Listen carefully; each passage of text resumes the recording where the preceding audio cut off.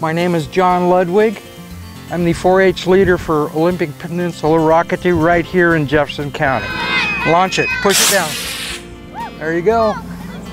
We've got a rocketry club going, and we like to do launches for different organizations, groups, schools, and today you're on my list.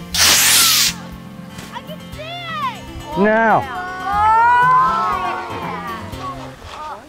model rockets can be very small or they can be very big. This one here is made completely out of styrofoam cups. It's about an inch taller than me.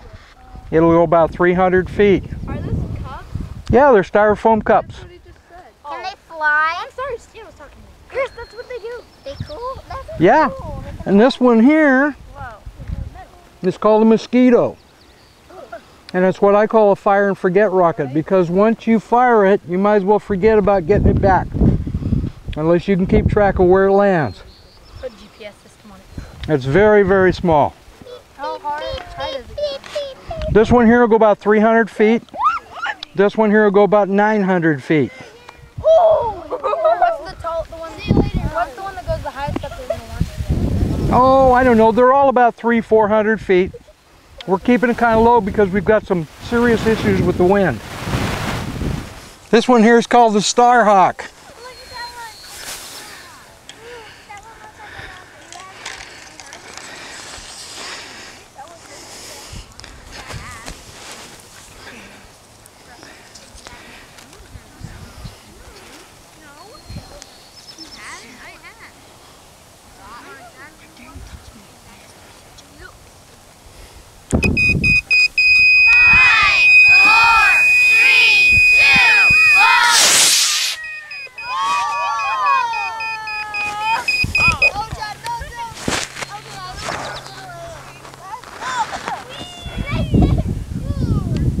Anybody see it?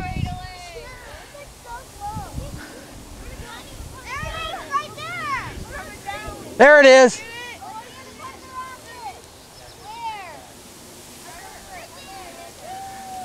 But we launch about once a month. Every month right here in Jefferson County. Your teacher, your principal there, Mr. Ressick, let us use his 80 acres, so we have lots of room to launch rockets. Oh, that's where you go? Yeah. My name is Greg Ressick. I'm the principal at Cedarbrook Christian School.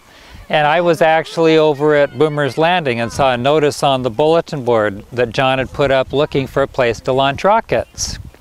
I ended up talking to Linda Gately about it, and she put John in touch with me, and he came over to our farm and found that to be a suitable site for launching rockets with the 4-H Rocket Club.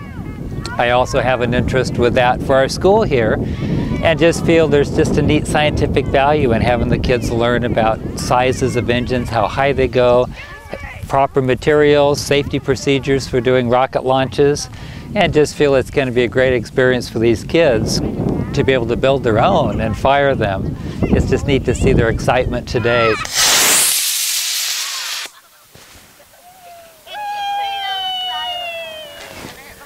Can we go up and look at what the rockets look like? Yeah, sure. Go ahead. Idea. Bigger than me. Yeah. Well, you're going to grow though, and then that rocket's not. So you're going to be plenty tall. 1, 2, 3. 4 cups bigger than me.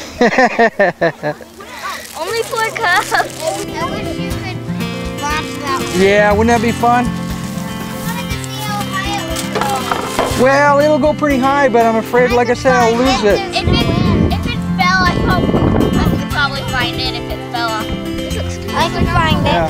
Are you like this is the one I scared that you might lose it? Yeah.